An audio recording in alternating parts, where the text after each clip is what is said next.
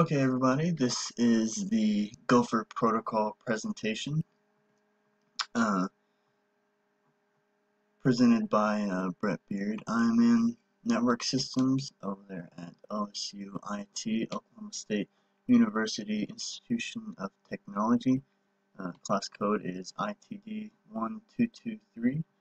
Now, a lot of you probably thinking, like, what's the Gopher protocol? A lot of people haven't even heard of it. Well, we'll get to a lot of that later, and hopefully we'll all learn a little bit of something.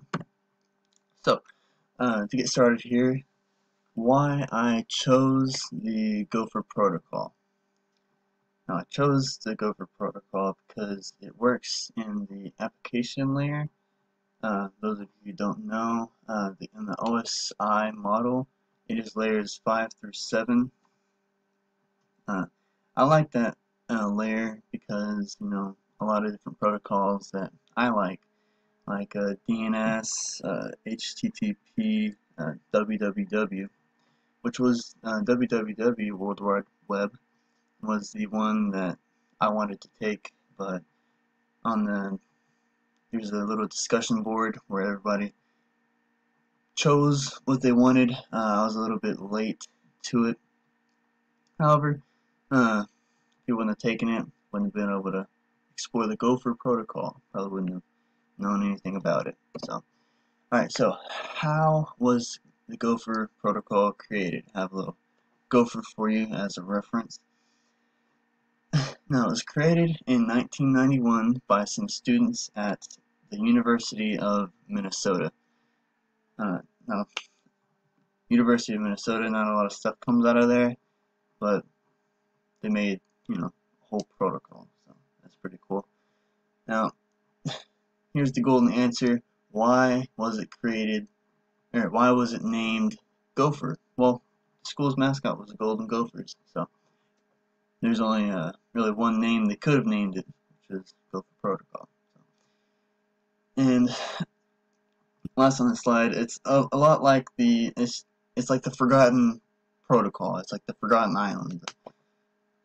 Treasure map to go find it or something. Anyways. So, what is the Gopher protocol? Well, it's an internet application, a lot like www or HTTP, except it's a lot different. It's very different from the other ones. However, gained a lot of fame in about 1992, but died out really quickly, as you can see, in 1996. Its layout is organized text files. We'll get to that a little bit later. From various servers. It lasted only till about, like I said, 1996. Though it is only text files, it does have the capability of opening GIF and JPEG files. So if you want to open up like a cat meme or something along that nature, you can, and it's very possible. Alright, so moving on to the next slide. So why was the Gopher protocol even used? So a lot of people are wondering, why not just use www? It's a lot better for users, I guess. However, it wasn't better for everybody. Now, in the early 90s, there's a very slim selection of hardware.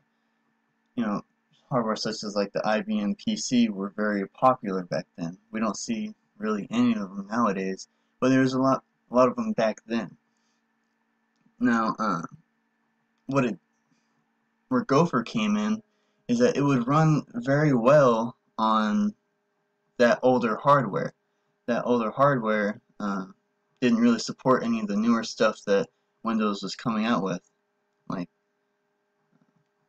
a lot of the Windows stuff, www.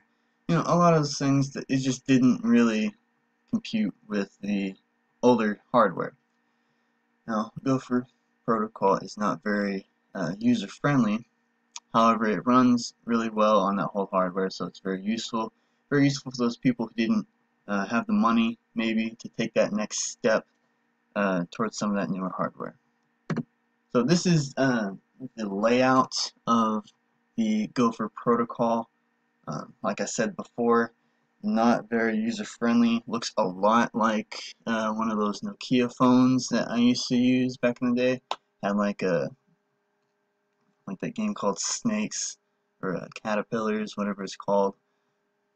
Very, like I said, it's very different compared to the other ones. Like I go to my, I have Windows 10. I go to Windows or Microsoft Edge. It looks a lot different. My go-to page is like msn.com. So whenever I get on, I automatically see like the news. Like here recently, the Notre Dame building in Paris caught fire, so I got to read a little bit on that. Very interesting. But here, you really don't have anything. Really, I mean, you just have text files. But looking at this, you can kind of see some similarities. Like at the top there, you can see home Gopher server. It's kind of like the URL, like gopherproject.org. It's at the top of the screen where everybody can see it, kind of like on www or HTTP. So it's similar, but overall it's just different. Going down, it's got a nice little greeting here. Welcome to Gopher. Gopher is a slim, powerful, and fast way to present information in a hierarchical catalog online. Gopher actually predates the web, a little bit before www, as I said before. Although most web browsers make excellent Gopher browsers too.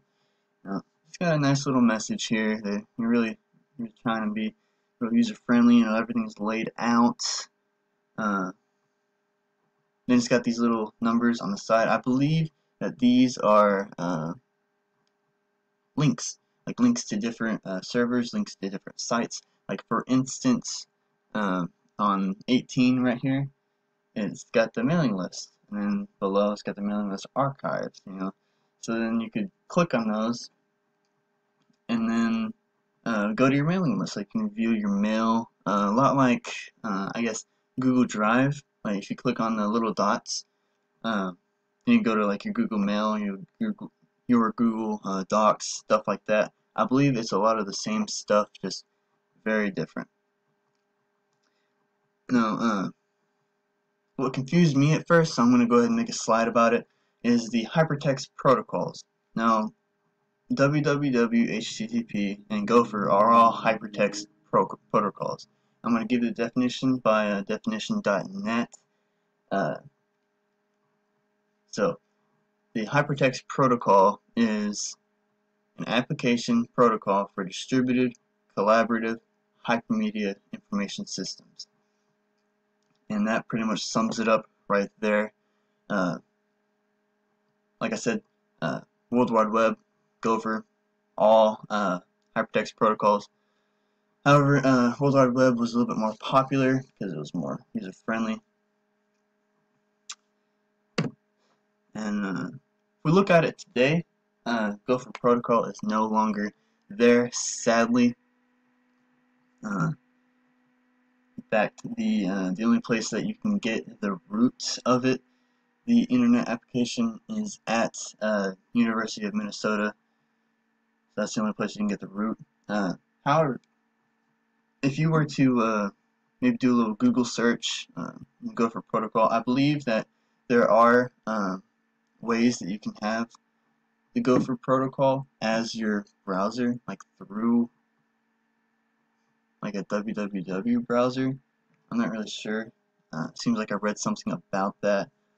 However, I'm not sure, so don't take that with a grain of salt. And going to my last slide here, my works cited. I'd like to give credit to Margaret Rouse. Her website really helped me out in really understanding what the Gopher protocol is, and what it's similar to, what it's different from. So if you guys have any more questions, you can ask in the comments if you would like. But probably go to this website and probably help you out a lot more than I can. And with that, that is the end of my presentation. Hope you guys enjoyed it. I enjoyed it. I learned a lot more about the Gopher protocol, and going forward, I hope more things like this appear in the history of technology. Anyways, I'll see y'all later. Hope you guys liked the video, and subscribe. I'll see y'all.